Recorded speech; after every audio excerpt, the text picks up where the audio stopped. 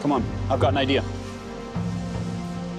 With little data from the FDR, NTSB investigator John McAdill comes up with an unusual way to analyze the power coming from Flight 90's engines by analyzing the sound they made.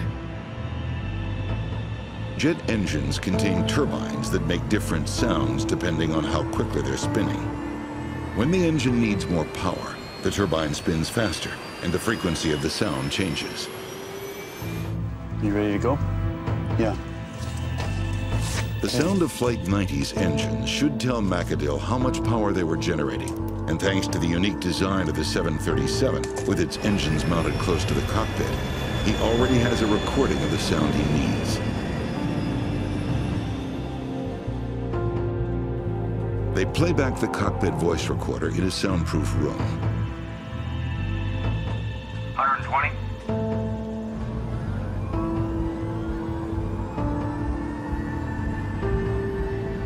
V1.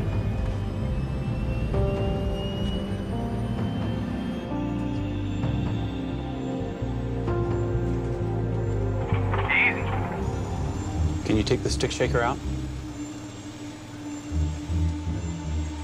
Forward. Forward. Come on. Lose the crew voices. Forward. Forward. The technician eliminates the other sounds in the cockpit one by one, until all that's left is the sound of the engines. The results are dramatic. Investigators now know that the Boeing 737's engines weren't running at full power during takeoff. What they don't know is why. McAdill has no hard evidence that the sensor was blocked, but he decides to follow a hunch. He uses a piece of tape to simulate the effect of ice blocking the engine sensor. He recreates the actions of the pilots on the day of the flight. Okay, start her up. And he records the sound of the engines from inside the cockpit. Keep throttling up. He increases power until the engine gauges match the target set by the crew of Flight 90.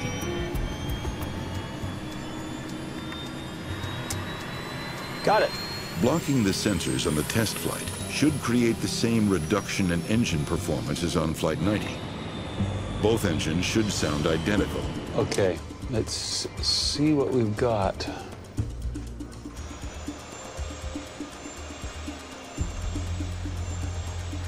McAdill compares the sound of his test flight to the engine noise captured during Flight 90's takeoff. That's a perfect match. Investigators believe the ice on the wings degraded the plane's performance. When combined with low engine power, though, it was enough to rob the pilots of the lift they needed to climb. The Air Florida disaster was a wake-up call for better flight safety in winter conditions. In the aftermath of this accident, northern airports around the world improved de-icing facilities so that pilots can de-ice near the runway just before takeoff. Powerful technology now clears runways faster, helping airports avoid long delays after a heavy snowfall.